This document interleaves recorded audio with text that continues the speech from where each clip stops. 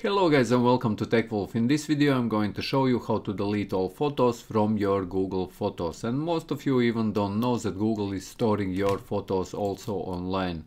And to access them you can do it by searching Google Chrome browser and typing in Google Photos. Here you will find Google Photos, all your photos organized and easy to find, guys. And just click in there, and here you click on Go to Google Photos on this blue button here. And you will get redirected to your photos, and like I said, most of you will be surprised that Google is actually storing your photos. And it is storing photos by year, as you can see here on the right hand side. It is storing by year and whenever you were making photos by using your smartphone. So to delete photos, you can select each photo separately just by clicking on this check mark. Then you can click here on the right top corner, delete.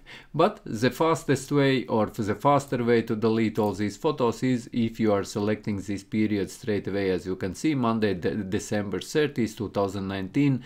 And if I select this period, it will select all of these. And you can select similar way all these photos, as you can see here, guys, by selecting all this period. And once you are done, guys, you click on this button delete, and it will ask you remove from Google account, synced devices, and you say move to trash, and it will delete these photos which you have selected of these all periods.